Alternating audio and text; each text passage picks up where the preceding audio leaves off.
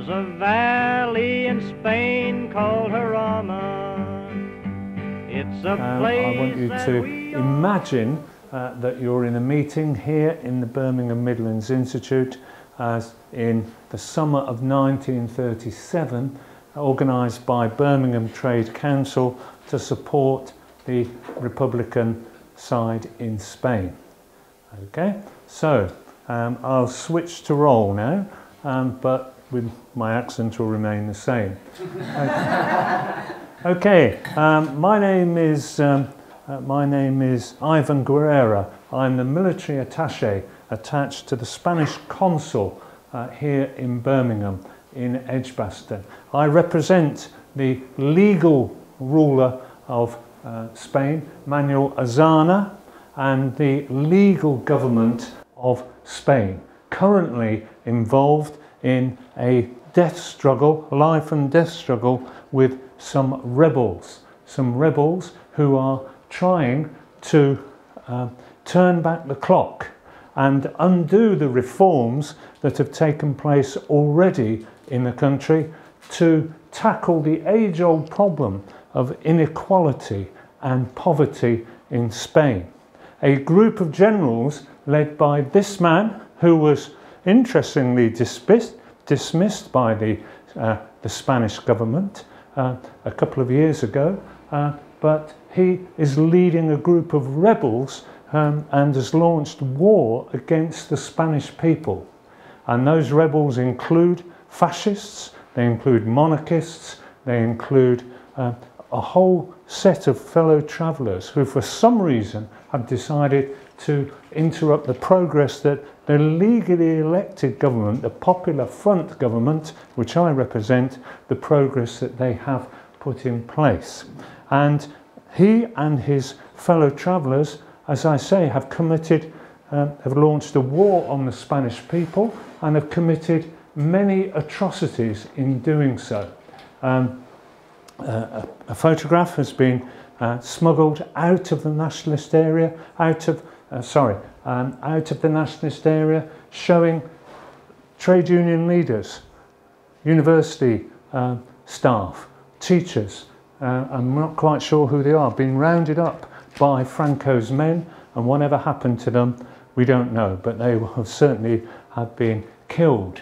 The picture here from an area which my government still controls, Guernica, which was bombed very recently, defenceless town, bombed by Franco's acolytes to achieve the aim he set out to take over Spain and turn back the clock. There is supposed to be in place, the League of Nations has set up a non-intervention pact, a non-intervention committee, which is supposed to stop countries interfering in our affairs, but that hasn't worked. We have 80,000 troops from fascist Italy sent by Mussolini to support Franco and his men. 80,000, an invasion of our country by Spain, by the Italians, but the League of Nations, the non-intervention committee, does nothing. You have there a submarine, a picture of the submarine. Italian submarines at will sink ships on the Spanish coast, whatever role those ships are taking. And there you have a picture of German aircraft. Hitler has blatantly sent aircraft, tanks, ships and heavy weapons to Franco, to the nationalists, to support them in his aims as well. Whereas Britain and France do nothing. In fact, they do even worse. They prevent aid coming to the legitimate government of Spain, which I represent. This man, Neville Chamberlain, who is MP, a local MP for Erdington and former Lord Mayor of Birmingham, he has done his best to prevent help coming to the legal government of Spain, to the legitimate government of Spain. He's turned a blind eye to the blatant abuses of the decision of the League of Nations to prevent to prevent foreigners interfering in the Spanish Civil War.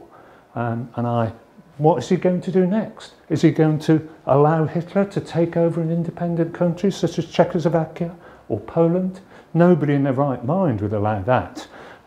So I ask you, the policy of my government is not to interfere in the governments of other countries, but I'd ask you, if there's an election in 1938, to vote against the national government and to get a government that is more sympathetic to a very just cause. That is the cause of my Republican government, the Popular Front of Government of Spain.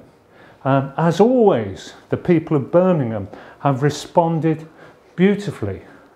The individual people of Birmingham have voted, have supported us beautifully through trade unions, through organisations, but individual people supporting Spanish child refugees. There's a number of homes for refugees in Birmingham, refugee children in particular, and the great tradition that Brummies have, if I use that term, Brummies have to support those who are fleeing difficulty or oppression continues. And if you'd like to make a donation, coming now to roll for the moment, you don't have to give any money. If you would like to make a donation, there is a form for you to fill in for the child refugees that are being caused by Franco's illegal war. There are many other ways you can support us. Many other ways you can support us. For example, if you go to the co-op, your local co-op, you can get tokens there. You can buy tokens, pay for tokens that will provide milk that will be sent out to Spain if they get past the Italian submarines. So we're now very fortunate at this conference, this time in the summer of 1937, to have Samuel, who is a member of the International Brigade. A Brummie, he volunteered to serve in Spain, and as you see, he has been wounded in the fight. And I'll pass over the 1937 clicker. Here we have with us a photo from the men on the front of the Major Attlee Company, the British men going out to fight in Spain, having to have gone through Paris and through France to arrive in Spain. They've become part of the international brigades funded and organised by the Soviet Union. We have here some examples of my colleagues out on the front. Edward Flanagan, George Wattis and the brothers Gordon and Donald Bennett, all men from Birmingham, all Communist Party members. In their aims they have been supported with, by the USSR as it tries to valiantly halt fascist ideological expansion in Europe. Many of these men will have received equipment such as machine guns, rifles, and even tanks have been sent out by the Soviet Union in order to support their aims and to prevent a fascist victory. This has also led to them coming into local contact with children and displaced refugees, and becoming signs of boosting morale and even advertisement and propaganda for the success of Republicans in their crusade against tyranny. Of these men, a valiant point must be noted to the brothers Gordon and Donald Bennett, who worked together out on the front, manning a machine gun together, fighting as hard as they can to prevent the fascist victory. As well as this, people from Birmingham have been running ambulances and volunteering to go to Spain in order to help with the severe injuries being caused, fundraising and sending out such ambulances along with first aid, the British Red Cross's support. An example we have is another colleague, Dr. Colin Bradworth, who is also from Birmingham and was active in the Spanish Medical Aid Committee, ending up as a 1st Battalion doctor and medical officer at Jarman. Now, if I can. Okay, thank you. If you'd like to change over the mic.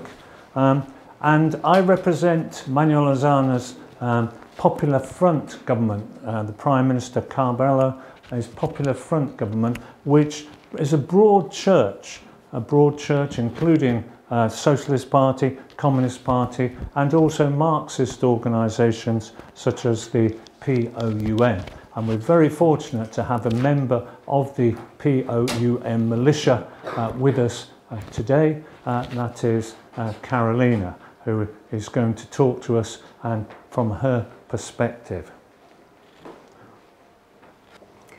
Obreros, campesinos, antifascistas, españoles patriotas, frente a la sublevación militar fascista, todos en pie, a defender la República, a defender las libertades populares y las conquistas democráticas del pueblo.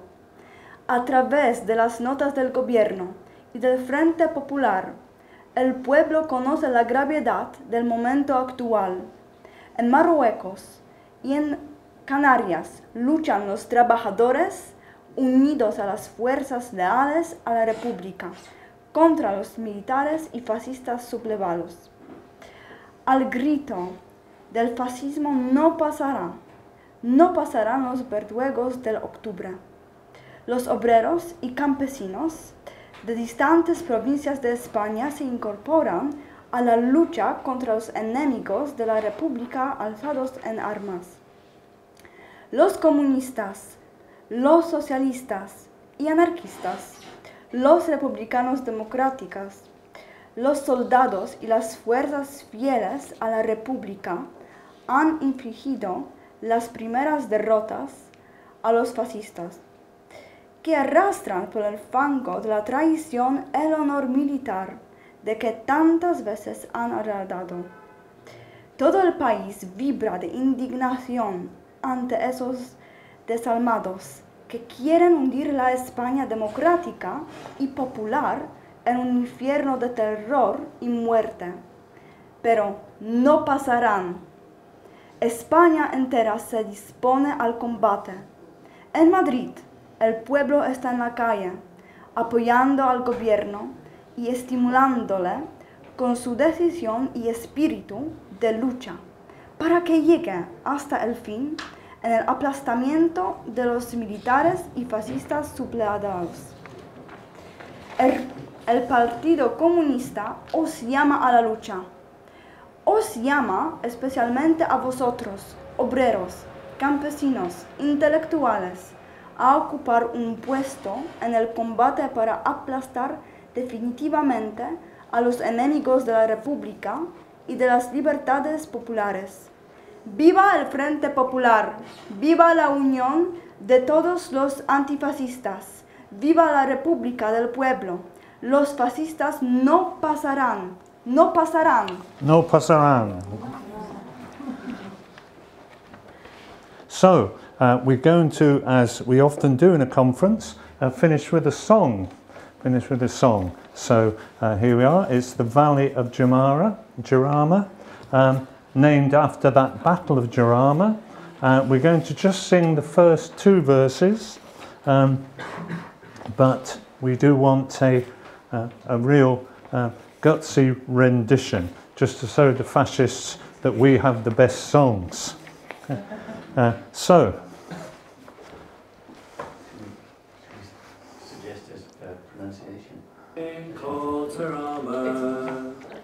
It's a place that we all know so well, for 'twas there that we fought against the fascists, and most of our brave comrades fell.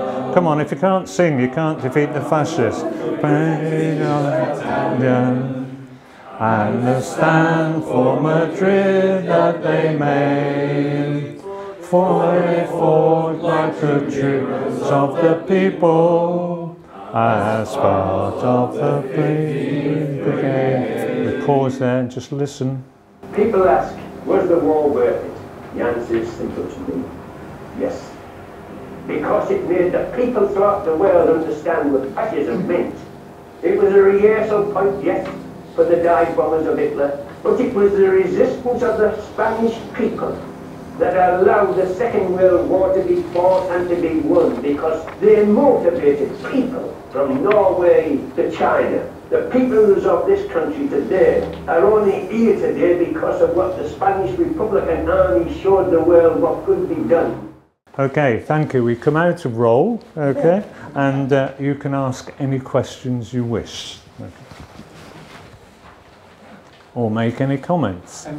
Was there a home for bastard children in the Birmingham? Was it built? Set up? It was Birmingham was more of a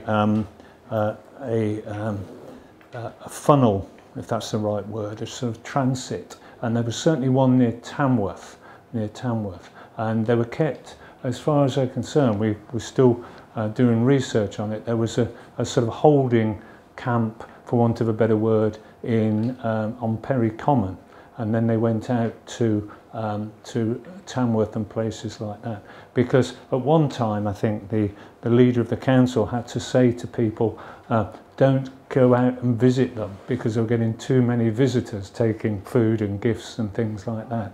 And there were other homes around. And Florence Sparrow, who lived in, well, there's a blue plaque somewhere in Birmingham, I just can't remember where at the moment, but she was a Quaker, and they were very, very active in supporting refugee children as well. Okay, any other questions? Is there a record of men from Birmingham that went out to fight in Spanish? The most cohesive record is from an organisation called the International Brigade Memorial Trust, and they have the biographies of all those who served in the International Brigade, most of them in the British Battalion, but not all of them. But the International Brigade was set up by the Communists, and they followed the Soviet line, which was certainly greatly helped the Republican cause. But anybody who argued could be sent home. And George Wattis, who was a great hero and actually took over the Abraham Lincoln Company at one time, so he was obviously very capable, criticised the communist generals and was sent home and classed as a deserter. But the International Brigade Memorial Trust accept that, and so they say, don't believe everything about poor character, dissolute, etc. But of course, quite a few other people served. There's about, if you put in Birmingham, you get about 25 people come up on there, and it's a free website. But quite a few, like Carolina referred to, George Orwell and his wife served, but they served with the POUM militia. And then there was the whole medical side, again organised through the Communist Party, but they were, some of them were part of the International Brigade, some weren't. So we'll probably never have, it's a long-winded answer, we'll never have a definitive list of all those who served.